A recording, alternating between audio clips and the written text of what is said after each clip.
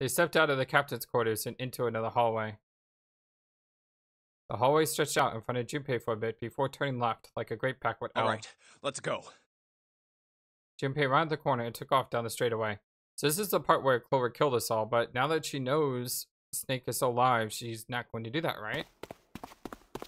He ran, and ran, and ran. The end of the hallway was a door. That's the next door. He made straight forward. Wait, a piece of paper. Yeah, this was the map, right? This is... Get to the halt. Map. Finds a map. Then he realizes, I found a map for the... I see. Well, that And we realize that Clover's not here, right? Hey. So he turns around to Damn find it. Clover. And he stopped around the corner. He saw her. She was standing in front of the door to the captain's quarters, her hand on the doorknob. Clover! Huh? As Junpei watched, she closed it gently and quietly. All the dots. Even more dots. What the hell are you doing? Nothing. Oh, come on. Please don't lie after all what we've been through. What do you mean, nothing?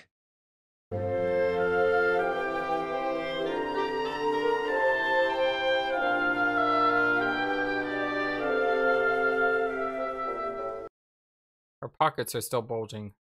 Clover had unconsciously put her hands over the pockets of her jacket as if trying to hide something. What the hell is that? What? You've got something in your pocket. What is it? Oh, this? This is a note. A note?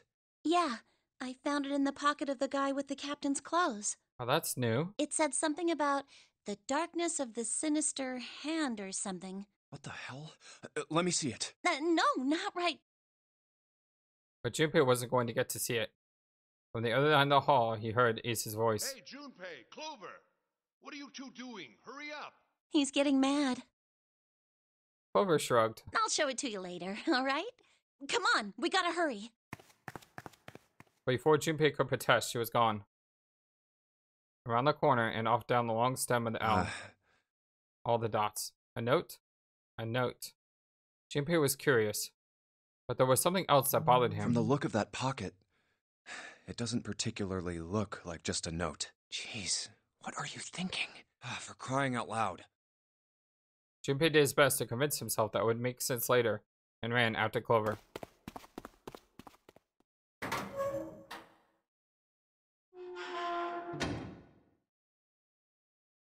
Junpei pushed past the door and found himself in a large room with a large set of stairs. Big stairs.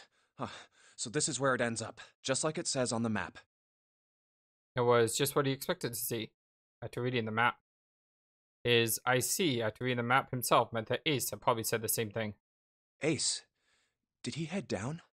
He put his hand on the handrail and leaned over to look down. Oh, there he is. Look, the 4 others are there too. And not just Ace, Santa, June, Seven, and Lotus were there as Really? well. Let's join them. Junpei and Clover glanced at each other and hurried down the stairs. They reached B deck at the same time. Jumpy, Clover. Hi, June. June's face was excited. Something had happened. That much Junpei could tell by someone looking at her. What's up? Given the situation, he was not inclined to be excited about sudden developments. June, however, couldn't contain herself. We found it. Found what? We found it. What did you find? The last door. We found door 9. What? Come on! Just follow us! We'll explain on the way! Okay. Seven turned and jogged down the stairs. Well, if that's the case... Wait for me. We should get going as well. The rest followed. Jumpy, we finally made it. The relief and excitement in voice echoed what each one of them felt. Yeah, it's finally time. Junpei wasn't quite ready to believe they'd really done it. At least not just yet. Still, if everyone said that was door 9, then it probably We've was. reached the end. He could feel his heart racing. A mixture of anticipation and fear ran through his veins, and he could feel his legs shaking. He was doing his best to maintain a sense of healthy skepticism, but he couldn't deny that the prospect of escape was an exciting one. Something's bothering me. Only 3 to 5 people can go through the numbered door. 7 of us are on our way to door 9. That means that, best case scenario, there will be 2 of us who have to stay behind. 2 people. Is there a way? Junpei looked over at the clock. 4:30. We've only got 90 minutes left. I've got no time to wonder about it now. Hey, Junpei! June! What the hell are you two doing? Hurry it up! Santa's voice jolted Junpei out of his reverie. Still can't say that word. Let's go, Jumpy! June took on out the stairs, turning as quickly as she could. Junpei followed. So last time, Clover got a bunch of people to go to door 2 because she wanted to kill off Santa and Seven. As a group, they piled into the elevator and rode impatiently down to E-Deck. It looked familiar. There was a metal grate between the two elevators. Seven grabbed hold of it and began to talk. I know I told you I'd explain it earlier, but honestly, there ain't much to explain. After we split off from you guys, the 4 of us got into the elevator on the left, and that took us to the other side of the grate. After that, we headed down another hallway. It took us toward the bow and eventually to the number 6 that you two found earlier. We opened it and kept going. There was another locked door behind it, like usual, but this time we had to complete 2 different areas before we could unlock it. Once we were through that door, there was another hallway that went the other direction, toward the stern. So, on your way, you found the elevator. That's right. So, in other words, you kinda did a lap, huh? You came from that side to this side. Yeah. But that's how Junpei looked around. So, where's the number 9 door? Over here. Follow me. Seven began walking down the hallway that led toward the stern. All the dots. Junpei and the others broke into a jog to keep up with them. By the way, They had been walking for a while. June in silent step with Junpei when she spoke. you know, it's because of Santa that we're all here right now. Huh? That all 7 of us are going to door 9. How is that? What? All the dots. You don't get it? Santa, 7, and Lotus, what's their digital root? 6, 7, 8. 8 plus 6 is 14, 21, 3. I can't do math. No, I'm sorry. I did 6 plus 7 plus 8. I can do math. I just didn't realize that was Santa. 3, 7, 8 is 18, which is 1 plus 8 is 9. 9. It's 9. That's right.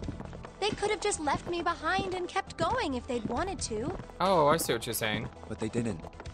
Yes, because Santa wouldn't let them. Oh. Now that's interesting. He said we can't leave June and the others behind. That's why we went looking for you guys. And then you got on the elevator and went back to the central staircase. That's right. Well, I wouldn't have called that one.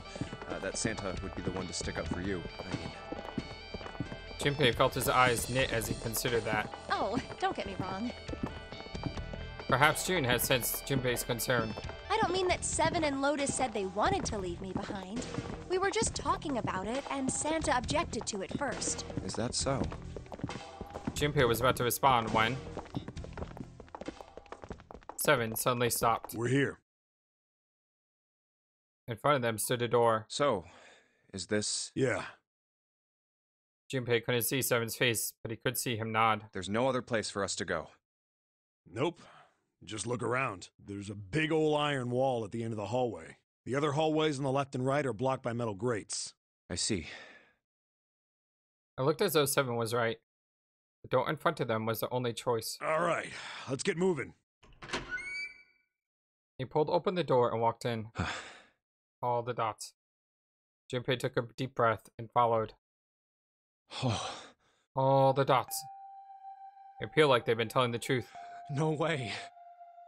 First thing Junpei saw as he entered the room was the number 9. Like all the others, it was a rough thing, made of rough paint, red paint. The door decorated sat on the back wall of a rectangular room. All the dots. Junpei ran up to it. The 9 door. It was a large double door with powerful styling. Something about it was almost majestic, and it made the red paint look especially garish. We're finally here. Junpei grabbed the handle and shook. It didn't budge, but then again, he didn't really expect it to. The red was bolted to the wall next to the door. It displayed red, vacant. No doubt about it. This is door 9. Oh, finally! This is the last! Junpei felt a flood of emotion wash over him. He felt a chill down his back, and his chest tightened even as his blood began to boil. There was a moment of complete silence. Junpei, look behind you. He turned around. Behind? What?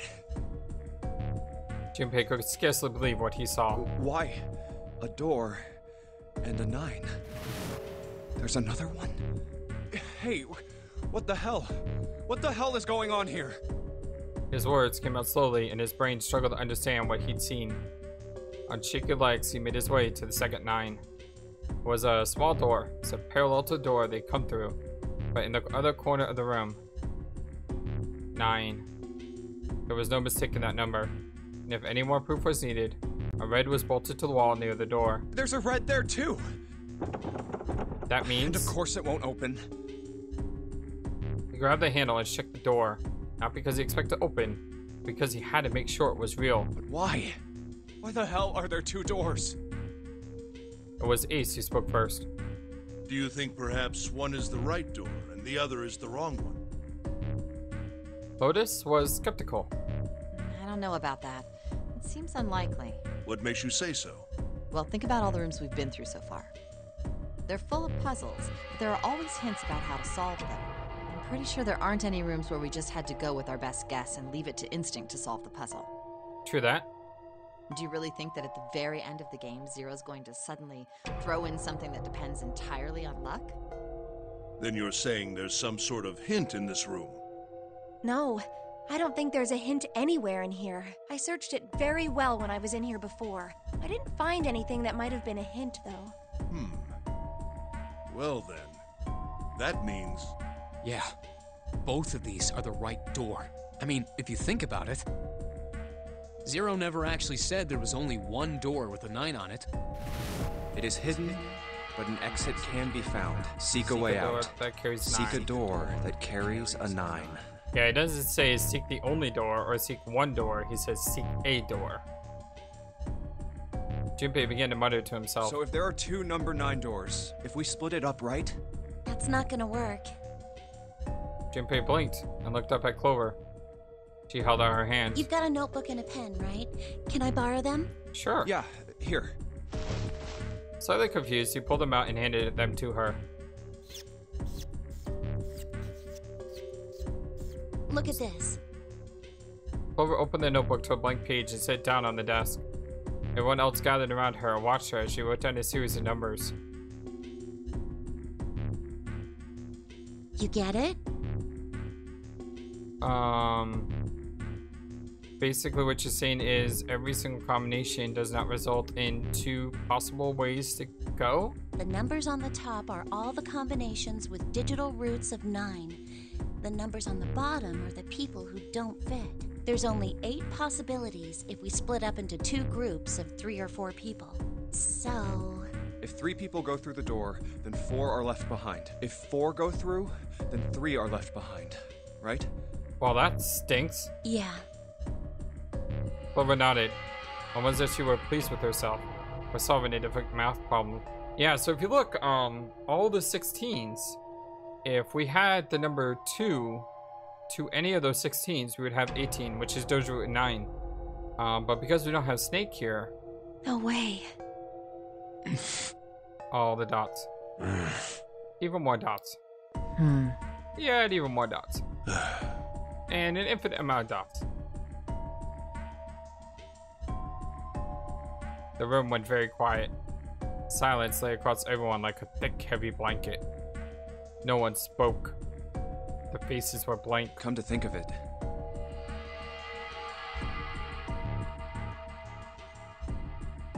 Desperate for someone else to look at, Junpei turned his eyes to the room around him. What is this room? The walls were covered with candles. A wavering flame made the shadows of Junpei and his companions look as though they were dancing. 2 rows of wooden pews filled most of the room. It looks like it's set up for some kind of ceremony, but what kind? Between them was a strip of rich red carpet. The carpet ran straight through the room, ending at the door that pointed to the stern of the boat. at the other end of the carpet. Is that an altar? There was a recessed space set into the wall between the two of the doors. Looks like a coffin, and there's some sort of digital pad on the coffin. Sitting on a raised section of the altar was a coffin. A coffin. Coffin. A coffin? No, it couldn't possibly be. But if it wasn't, then whose body occupied it? All the dots. That was as far as Junpei wanted to pursue that line of thought. He decided not to think about the coffin, for the time being. That moment, Seven spoke. There was an edge of humor to his voice, but it was forced. Okay, I give up. I give up. I figured if we sat around here long enough, someone would volunteer. But I guess nobody's got the guts to do it. What are you talking about? Junpei didn't understand, and he wasn't the only one. Is he gonna say that he's gonna sacrifice himself a lot like Ace did? What? You guys didn't figure it out yet? Fine, fine. Let me enlighten you. Because 16 minus 9 is 9. I'm sorry. 16 minus 7 is 9. Which means if 7 sat out, the other 3 could go through. Clover was mostly right with her little explanation earlier, but she missed something. She wasn't really wrong. She just... screw it. Let me just write it out. 7 snatched up the notebook and just began to write in it. Everyone else clustered around him, desperate for a look. If you're trying to leave with a group of 3 and a group of 4 and get everybody out, Clover's right. But there's another way. Only one combination, though. If you split us up into groups of 3, 3, and 1, you can make this combination. Wait, this means... Don't get me wrong here. I'm not trying to copy Ace or anything like that. Even if he hadn't been the hero back in the big hospital room, I'd still be saying the same thing. The same thing? Are you saying? Yeah. I'll stay behind. Oh. All the exclamation Why are you marks. acting so heroic all of a sudden?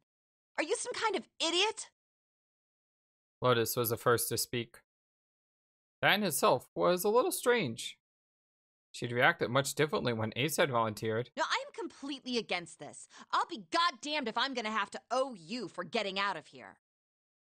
The rest of them began to speak, all at once.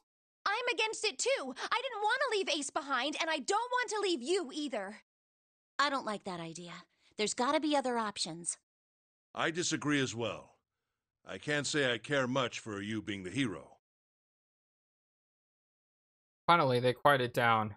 Junpei looked at Seven. Well, there you go, Seven. Proposal denied. Clover's right. There's gotta be a better way than this. Seven made some noise that was somewhere between a derisive snort and a cough. Doesn't make any sense. He was doing his best to pretend like they were making a foolish decision, but Junpei could see the twinkling of water at the corner of Seven's eyes. That was when Santa spoke. Whoa, hold on a minute. I haven't said anything yet. Until then, Junpei hadn't realized that Santa had stayed quiet for the whole discussion of Seven's fate. Something in his voice made Junpei very uncomfortable. Are you... agreeing? You want to leave him here? Santa shook his head. Nah, I'm against it. I don't want to leave Seven here alone. Then I don't see how it matters. He just said alone. I said alone. Oh. Huh? I said I don't want to leave Seven alone. There was a dull shine in Santa's eyes. They were cold and hard. Junpei felt himself shiver. What the hell are you... What? You don't get it? I can't leave just one person. I need 2 more. 3 people, including Seven. I'll be leaving behind 3 people. I don't get it. That's my proposal. No, those are my orders. Huh? What do you mean, orders? What the hell makes you think you can order us around? Who the hell's gonna listen to you? You all will. In 3 seconds, you won't have a choice. Why? What? 3, 2, 1. Huh? Santa was so fast, Junpei could barely see him. When he moved, it was almost like watching a dance. His feet moving like lightning. He spun and... Whoa! Whoa, whoa, whoa, whoa! Yeah, June. See? I told you. His lips curled into a cruel and mocking smile. Santa, are you really Zero? Huh? What? He's got that gun from that other room. A shudder traveled the length of Junpei's spine. His chest froze and he could feel his breath go stale in his lungs. Nothing made sense. Junpei felt as though his head were about to explode. Santa's sudden change in attitude, saying that he needed 2 more. The gun in his right hand, a revolver. Santa had grabbed June from behind and pressed what Junpei's shaken brain identified as a revolver roughly against her temple. Why? What the hell is that?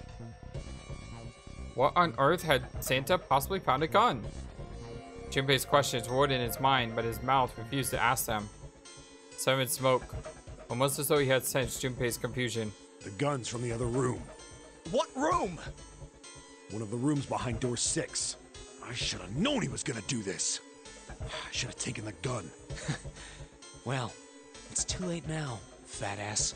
Damn it! A mixture of fury and frustration twisted Seven's face, and he glared at Santa.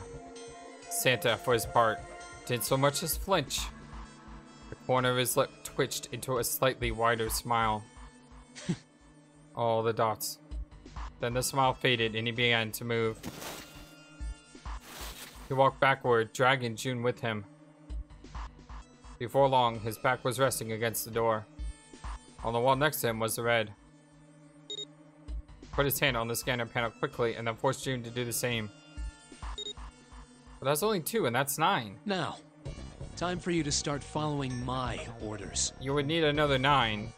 That doesn't exist here. Ace, Lotus, congratulations. I've chosen you to come with me. Never mind. Put your hands in the red. That's what he meant by he needed 2 of them. Yeah, it's 18. That's what Santa had meant when he said you need 2 more. Yeah, Hey, got you it. deaf? I gave you an order. You son of a... Santa's eyes narrowed to slits. He glared at Ace and Lotus. All the dots. All the dots. They stayed frozen like deer caught in the headlights of an oncoming car. Right, fine.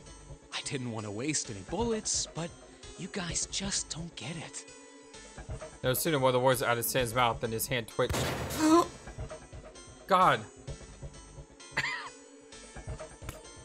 No. Gun ward. Oh, God. Oh. Dude, I just thought he blew June's brains out. I literally almost lost it. A section of the floor exploded, scattering wooden splinters across the floor. A thin plume of smoke snaked out of the hole in the floor. There could be no doubt that the gun was real, and it worked. He really shot it? But why? Santa, why are you... Clover's voice spoke of betrayal and disbelief. Santa, I thought you were one of us. I thought we were friends. What? You knew about the leaf words and the 4-leaf clover. Santa's cheek twitched, almost imperceptibly. What the hell is that shit? I've got no idea. You're lying. Shut up. Just shut up, you stupid bitch. You want me to put a bullet in your fucking head? God, what changed over him? Flecks of spit flew from Santa's mouth, his face twisted with rage. Clover recoiled, her eyes wide. When she spoke, her voice was very small. Santa.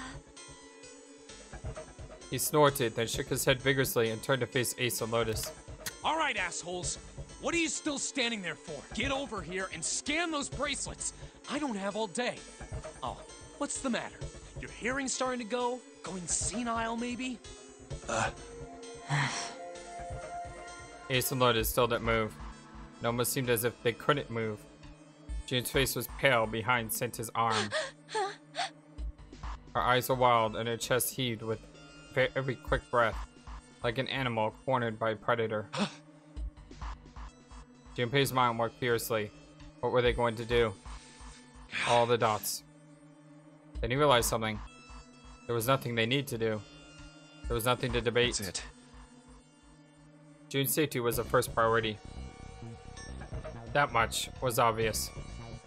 Doing as Santa had commanded meant she would be safe from at least 2 threats. She wouldn't be shot, and she would leave the ship alive, along with Santa, Ace, and Lotus. There was only one thing for Junpei to do. It's the only way. He turned to Ace and Lotus. Please, go. Huh? No way. Jumpy, what are you saying? If you stay here, you're going to be stuck, Jumpy. And so will Clover and Seven. I know, but you don't need to worry about us. We'll figure something out. Right, Seven? Right. You just leave it to us. It's gonna piss me off to do what Santa says, but... Don't worry about me either. There's still something I have to take care of. No, you can't! Ace, Lotus, don't come over! Don't worry about me, please! June was almost crying. All the dots. Junpei walked around Ace and Lotus. He gently placed a hand on each of their shoulders. Please. And pushed them toward the door. All the dots. They almost stumbled, then righted themselves and took another step. And another. All the dots. They turned around and Junpei nodded. Go. All right. Fine. Ace and Lotus turned around again and walked slowly toward the door where Santa was waiting for them. After what seemed like an eternity, they stopped in front of the door marked 9. Santa smiled. All right, now let's get those hands on the scanner panel. All the dots. All the dots. What's the holdup? What? You think I'm fucking around here? I don't give a shit about this girl. The red doesn't need a person, you know? All I need is the bracelet. You get it? Good. Now put your fucking hands on the scanner. I'm not gonna say it again. He shoved the revolver harder against June's head, and she winced. Fine. Ace sighed, defeated, and placed his hand on the scanner panel. Lotus went next. Lotus glared at Santa and slammed her hand into the scanner panel. The 4th asterisk blinked on. Good job. Now, Lotus, pull that lever. Soon as the door opens, you get your ass in there. Try anything stupid, and you know what happens, right? Damn it. Junpei could almost hear Lotus's teeth grind.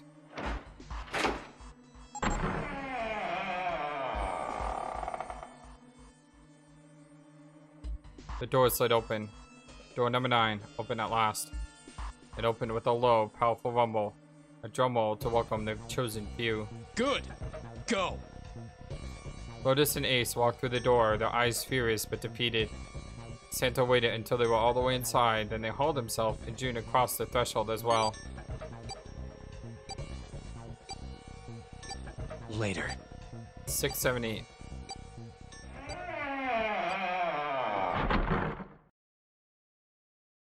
After exactly 9 seconds, the door swung shut. The gust of air created caused the candles on the altar to flicker and die. All the dots.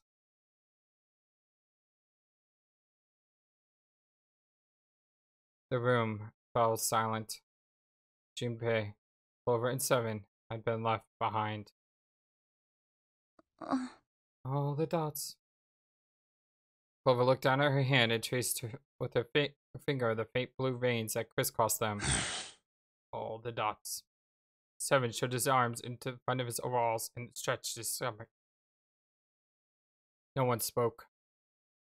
Silence made the air feel thick and oppressive. All the dots. Desperate for something, anything to occupy his mind, Junpei walked to the larger of the 2 9 doors.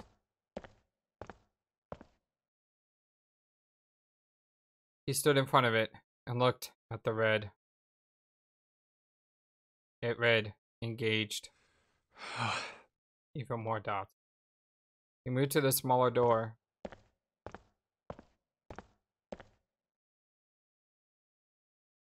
The red read, vacant. God. The digital root of the remaining people was 7. 5 plus 4 plus 7 equals 16. 16 is 1 plus 6, which is 7. There was no possible way for them to open a door with 9 on it. Junpei touched the surface of the door. June. He thought about June. About Akane Kurashiki. Was she safe? That was all that mattered to him. She was alive? If she had escaped this horrible boat? All the dots. That's what Junpei prayed for. Seven came up next to him. He pulled off his hat, scratched his head, inside. So, what do you want to do, Junpei? What do you mean, what do I want to do? What can we do? Seven opened his mouth to respond when... What the... hello? A noise echoed through the room. Someone was pounding on something, vigorously. It wasn't mechanical. Certainly human. Junpei and Seven looked at one another. What the hell is that? You tell me. Shh, quiet! Clover motioned to Seven to be quiet. She put one finger to her lips and closed her eyes in concentration.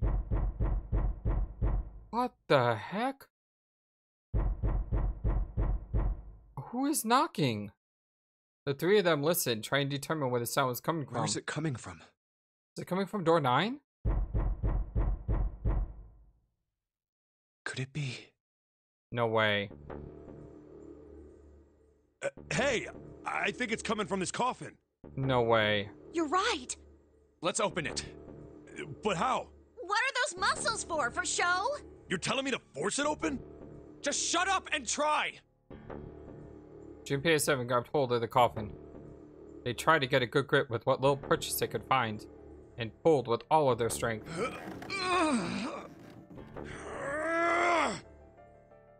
Damn it! It won't even budge. There was some sort of keypad attached to the coffin. Its purpose would not have been difficult to determine. Their eyes were almost immediately drawn to it. Not another one? Yeah, looks like it. Do you think we have to put in the right password or it won't open? Well, what's the password? I think so. The noise wasn't stopping. In fact, it was getting louder. Whoever or whatever's inside this thing wants out. And now. I know that. But how? Without a passcode, I don't think there's much we can do. They couldn't even tell how many numbers the passcode need to be. Isn't there a hint somewhere? Well, let's look for one.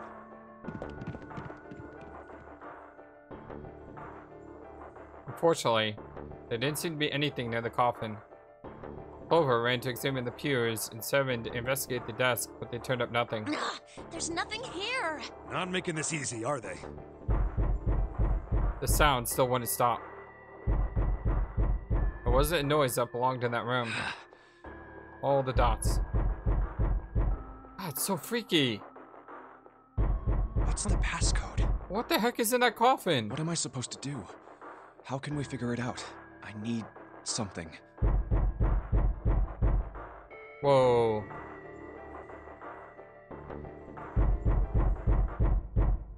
What? What? How can it be to be continued? What the heck is going on? Game?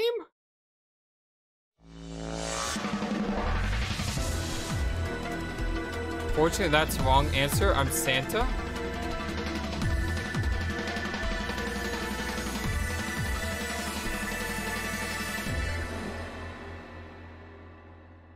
Now it is time. Let our game begin.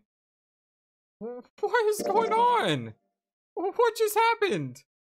Would you like to save the game info you obtained during this playthrough? Yeah, I do. And what just happened? Okay, this is interesting because that's a yellow lock. So we unlocked the white lock, but now we have a yellow lock. So does that mean that there's something more here? Or is this a second game? I'm so confused. I mean, we do have the second game ready to go. And we do have the third game ready to go because for some reason I bought them as a trilogy like a year ago and never played them. But what is going on here?